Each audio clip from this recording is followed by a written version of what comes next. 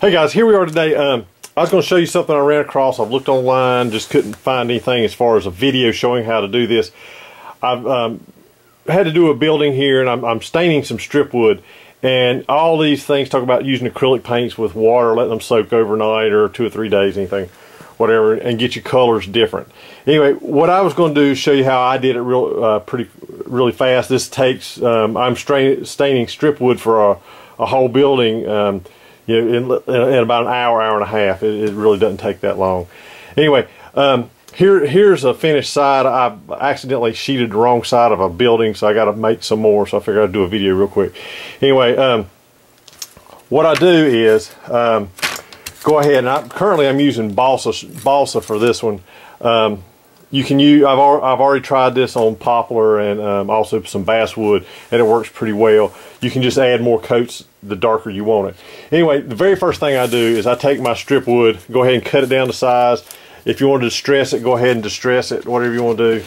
But first thing I do is I take I got a jar here mixed with it's some brown and some black shoe polish mixed in 90% alcohol, and I just take my stripwood and I put it in there. And I just shake it up, and it doesn't have to take too long. I mean, you can leave it 10-15 minutes if you want to, but I just more or less take and put it in there, and then I just take it out.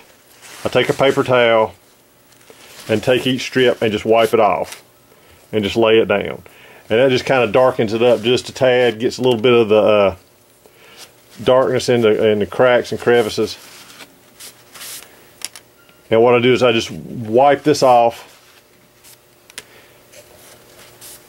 And being an alcohol, it does not warp my stripwood, or it hadn't warped any if I had.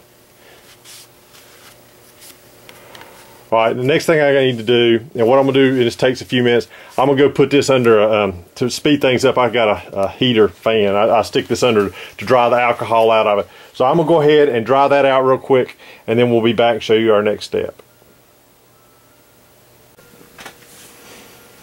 Okay, my stripwood's dry. We're back here at the bench. You can tell I've been doing a lot of staining here.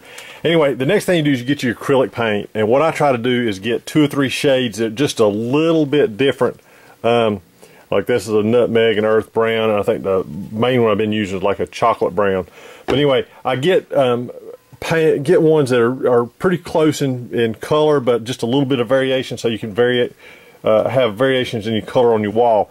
Anyway, you'll see when I put this in here, you want to shake it up good, and you can see that it just more or less clumps up in the bottom because it doesn't mix well with the alcohol. Now, I said 90%. This is 70% alcohol, but it works really good for what I'm doing. Anyway, you put some of your 2 or 3 colors in, and you can mix it how dark your stain will be by how much alcohol versus the paint you got in there. But anyway, once I do that, I take this and I just mix it up with the brush, and it really does not want to. I guess it still kind of stays separate because if you watch, it clumps up on the brush, and I have to drag it off the sides to get it out, get those big clumps off the brush. And you don't want the big ones because you're more or less throwing a bunch of pigment on there, and it's not a stain, it's just like a thick paint. But you can see what I'm doing now is just making sure I've got a good mixture of the color into the floating alcohol, or floating in the alcohol there. So I'll wipe this off, then I just dip the tip of it in there, and I'll brush it. Now you can vary, like I said, you can vary it according to how much paint you have in there.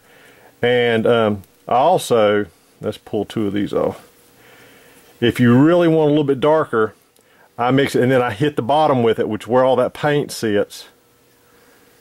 And you can see it brings it in darker.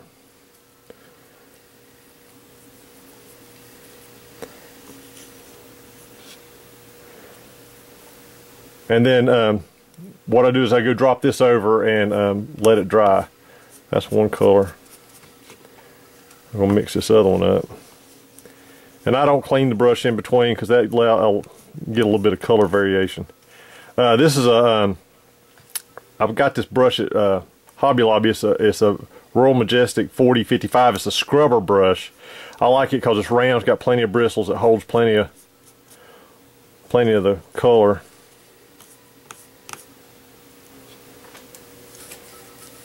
And you can see how dark that can get. That's a lot of paint in that one. And then I'm just going into the water there. Now once you, this will, when it dries, it will be dry a little bit lighter. But we'll go over here and let that dry. Let me grab a couple pieces of the stuff I've already done.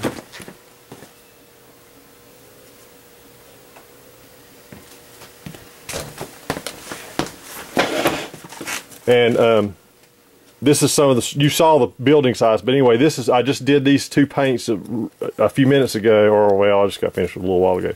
Anyway, you can see the color variation, hopefully with the camera. But it still dries nice and flat, and I think it looks pretty good on the side of the building. But that takes a lot less time than some of the soaking methods, soaking them overnight. You just have to clean your brush good and just keep stirring. If you let it sit a while, all that paint will go to the bottom, and you have to re-stir it if you're going to reuse this. But like I said, what I generally do is just set this off the side, give it 30-40 minutes. It's usually pretty much dry. But you can, like I said, you can see on here how that paint just clumps up on the brush. But anyway, I hope this helps. I looked on YouTube, didn't see a video anywhere because I'm always in a hurry, and I figured somebody would have one on there that showed how to do this. I hope it helps, and thank you very much.